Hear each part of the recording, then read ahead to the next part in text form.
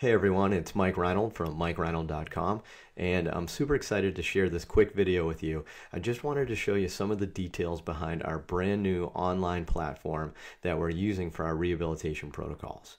So over the years, you guys probably know, but myself and Kevin Wilk and Dr. James Andrews, one of the things that we've really taken a lot of pride in our careers was how detailed and comprehensive our rehabilitation protocols are. And we do this because, one, we follow these protocols. These are the things that we use every day in our clinics to assure that people are rehabilitating in a timely fashion and really progressing as safe, but also as fast as they can. So we're big believers in the rehabilitation protocol concept, and the way we've developed ours is really based on a few key concepts for me. One is we've done a ton of this internal research ourselves. So EMG studies on what's the best exercise to perform. We've done biomechanical studies showing the different loads on tissues during different exercises and ranges of motion. We've done basic science studies on just the healing and the properties of the tissues after surgeries. So we've kind of done a bunch of this research ourselves, but we also take all of our scientific knowledge of just the basic understanding of tissue healing, and we put that together with our decades of research and our decades of experience. And really what we've done is we've rehabilitated just thousands of people in all these different categories. So we've created these very detailed, comprehensive protocols that are now all online. You can download them, you can view them, and I just wanted to just show you real quick some of these here. So again, this is kind of some of our newly revised and expanded protocols. So we sat down, we went through all of our protocols, and we've updated them for you so they're current. This is exactly what we're doing in our clinics now. We do this every few years to make sure that we're staying on top of all the latest research. We've expanded them to include even more surgeries. So as new surgical techniques and preferences from the surgeons come out, we want to stay on top of that, and we've even included things like more hip protocols this time. So we have like hip scopes and stuff like that. So for you, if you're ever kind of wondering, what exactly you should be doing, what's the time frames you should be following, what exactly do you do week 6 after a slap repair, for example, that type of thing. We've got all these listed out for you. So again, this is our collection of protocols. There's over 175. I think we're at 177 right now, and it covers our postoperative, our preoperative, even some non-operative rehab programs for just injuries like lateral epicondylitis and hamstring strains, but all of our exercise handouts like our throwers 10, our fundamental shoulder program, and all of our interval return to sport. So throwing, tennis, golf, heck, there's javelin, there's so many things in here, running, there's so many things, but most importantly, they're now completely all online. So that's what we're pretty excited about. So we've revised them, we've expanded them, and we've put them online. Super excited about this. So you can view them. I want to show you how that looks in this platform. But you can download them, you can print them, you can use them in your clinic every day. So I'm in the platform right now. I'm going to click, and I'm just going to go into the actual course. And I say course, but it's actually just these rehab protocols. But I want to get into the platform so you can see these. So I'm going to click to access the protocols, and you'll see we have a very simple page. This page is going to look good on your computer, on your tablet, and even on your iPhone. But it's a very simple page outlined this way, so it's nice and easy for you to just use your finger to click on the screen and access these protocols. Okay, so you can see, we have a huge list. We have all these comprehensive protocols and all these different things. But let's take a peek at the ACL one. I think that's a good example. So let's look at ACL reconstruction. We'll use our accelerated approach using just a patellar tendon autograft. That's kind of our gold standard probably for ACLs. But when you click on that, here's what happens. You get taken to the screen where you actually get to see your protocol, right? So from here, I can save it, I can print it, I can just view it, I can view it on my phone and just kind of check in to see where I'm at. But when you go through our protocols, this is one of our more comprehensive ones. I want to just show you some of the details of these protocols. So with the ACL protocol, we start this preoperatively because we think the pre-op phase is pretty important when somebody has an injury to their ACL, right? We want to reduce the swelling. We want to get their range of motion back because the better they look going into the surgery, the better they look coming out of the surgery, right? So pre-op is actually one of the things we actually do a decent amount with our ACL reconstruction. So wanted to include this in the protocol, okay? But really, it's not just how these protocols are built based on time. I wanted to show you the different phases that we have here. So we start with the preoperative phase, but you can see we have 5 total phases. We go to the immediate postoperative phase, which is just the first week. So the first week has its own phase that's a couple of pages long. It's pretty detailed. into our early rehab phase, where we start getting a little bit out of damage control and a little bit more into restoring the basics, the first month or so. And then eventually we get to our progressive strengthening and neuromuscular control phase, right? This is where we start building, so week 4 to week 10. And then we get to 2 more phases, our advanced activity phase, which gets us out to about the 4th month, and then finally our return to activity phase. So if that's a sport, that's your phase for this. Okay, so when you look at it, we really have these big chunks, these 5 phases. We base them on time because this is an initial postoperative procedure, right? This is a surgical procedure.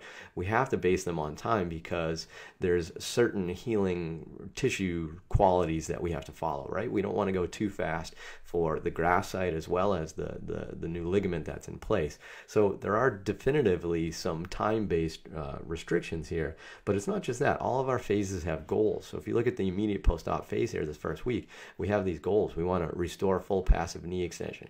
We want to diminish joint swelling and pain. We want to restore patellar mobility, gradually improve knee flexion, reestablish quad control, and restore some independent gait. Right, so those are our goals. So by the end of day 7, by the end of week 1, you wanna start getting to these goals. You want to make sure that you're hitting these goals. So yes, there's a time restriction to that, or I shouldn't say restriction, but there's a time guideline to that. But there's also some goals that we want to make sure that you hit, and I think that's pretty important. Once we get past the early phases here, you actually start to see that we not only have these goals, but now what we have is we have criteria to progress to the next phase. And that's an important concept with our protocols. We have a goal for each phase, and then we have our criteria to progress. Okay, so even if you've done great, even if it's 7 days post-op, if you haven't hit these goals, you're not ready for phase 2. Right? So you have to have some good quad control, right? You have to be able to form a good quad set and straight leg raise. You have to have full passive knee extension. You have to have at least 90 degrees of passive range of flexion, right? You have to have good patellar mobility, minimal effusion. You got to be walking around well. If you haven't met these criteria, you have to stay in this first phase. And what you're going to find now is you're going to start getting behind. So again, there's 2 things with the time frames. One, it's about saying, hey, you shouldn't go faster than this because you might overload the healing tissue. But 2 is, hey, if you're starting to fall behind, you need to pick up the pace a little bit. You need to assure that they're meeting these goals. Okay, because once you get behind, it gets real easy to stay behind. Right? So a few things, maybe the patient's not doing their homework as instructed, right? Maybe they're not compliant with their home exercises. Maybe you need to increase the frequency of their physical therapy early on and sacrifice some of your later visits to assure that they kind of click into place. I think that's a common one that I do, right? Or maybe you need to be a little bit more aggressive, right? So this is where it comes into play, especially with young clinicians. It kind of helps tell you, like, okay, when should I push and when shouldn't I push? Right? Like, all right, well, they're getting a little bit behind in their range of motion. Maybe I should start pushing a little bit harder, for example. Okay, so all of our phases have these goals and then criteria to progress, and that's really an important one for me. You can see that this criteria kind of gets bigger and bigger as we move on, right? So we have about 5 goals here, but criteria here, but to enter this advanced phase, you can see we're getting pretty specific here. We want specific amounts of range of motion. We want specific percentages of strength, right? And there's so many different things that you can put in here. Some functional tests, some subjective knee scoring. It's okay if you don't have access to all these things. You might not have a KT machine. You might not have an isokinetic machine. You might not have the ability to do, hop tests or subjective scorings. It's okay. We wanted to be comprehensive so that way you had access to all these things and you knew when we did them.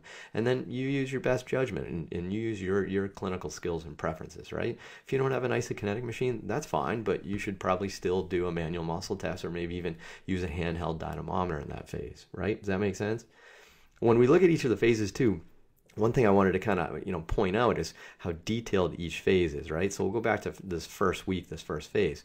So we have the goals. On postoperative day 1, we tell you exactly what should you be doing with the brace, what should you be doing for weight bearing, what exact exercises do we do, right? So keep that in mind. These are the exercises that we do. You might have a slightly different approach, but if the exercises you choose are not in line with the exercises that we're laying out, you have to really question that and say, okay, am I sticking to the goals, and am I going to assure that I get this next criteria to progress with the exercises I select?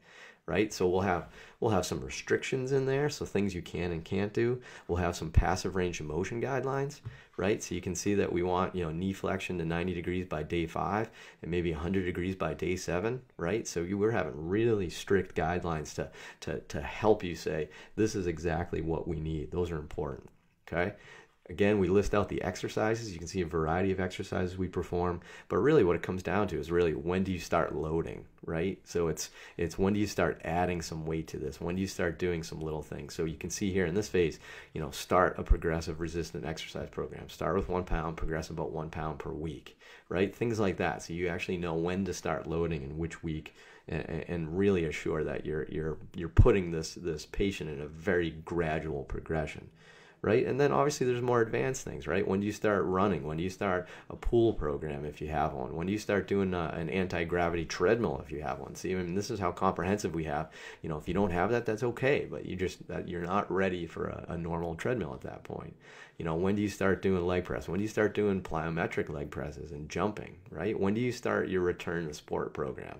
So we have all this stuff in here. You can see how detailed these protocols are. You know, we've done, you know, years of research, and we've tested these. We tweak these all the time and make major revisions every few years or so, so that way you're always getting really what's right current for what we're doing in our clinics. So you can see here in this ACL protocol, it's pretty detailed. You see all the different components and all the different phases. You know, we have this basically for all these different protocols that we have throughout. So hopefully that helps. Hopefully you guys understand a little bit of the online platform, and you see what goes into our protocols. You see how advanced they can get, and hopefully if you need guidance, or if you feel like you want somebody to kind of advise you and make sure that you're rehabilitating at the appropriate progression with your patients, then I think these protocols are really going to help a ton.